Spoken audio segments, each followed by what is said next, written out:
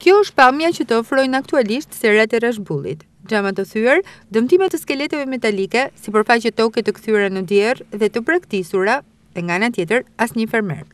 Dëmi i shkaktuar nga moti i trezuar një viti më parë dhe indiferenca e institucioneve shtetërore kanë bërë që gjendja të degradojë. Ishte e vështirë të gjehet paraditën e sotme fermer në të gjithë këtë hapësirë, e cila është lënë në mëshirë të fatit.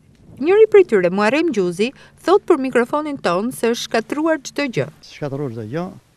Ta që ka ngel për mbijetesë, se nuk ka një perspektivë kush e di, por ne kemi ngel në plek këtu, edhe mundohem me boj 5 lekë për vetë tonë. Në të njëjtën kohë, fermeri tregon se gjithçka përballohet nga vetë ata. Kostoja mirëmbajtjes i takon secilit prej tyre. Ndër vite, ata janë përballur me indiferencën e institucioneve që vinë, premtojnë dhe ikin. Erdhen bon matit e bon këtë, bon atë, i plotësuan ato letra gjoja se diçka do marrim. Sa mori ai që s'kishte gjë për të marrë, aq morëm edhe neve. Gjys për gjys ka ngel.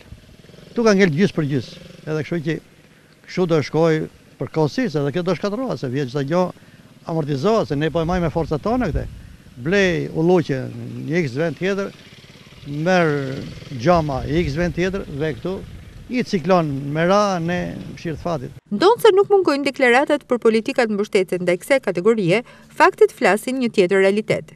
Sipas një analize të bërë nga Komisioni Evropian në lidhje me politikat bujqësore në Ballkanin Perëndimor, vjen në dukje se vendi ynë ka buxhetin më të ulët për bujqësinë në rajon.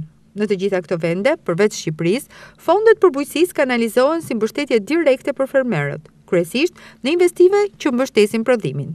Janë mbi 5.000 fermerë që kanë përfituar mbështetje financiare për investimet që kanë ndërmarrë në prodhimin bujqësor, ferma blegtorale, bletari, peshkim, sera, por asnjëri prej tyre nuk i përket atyre që e zhvillojnë aktivitetin në serat e Rrashbullit.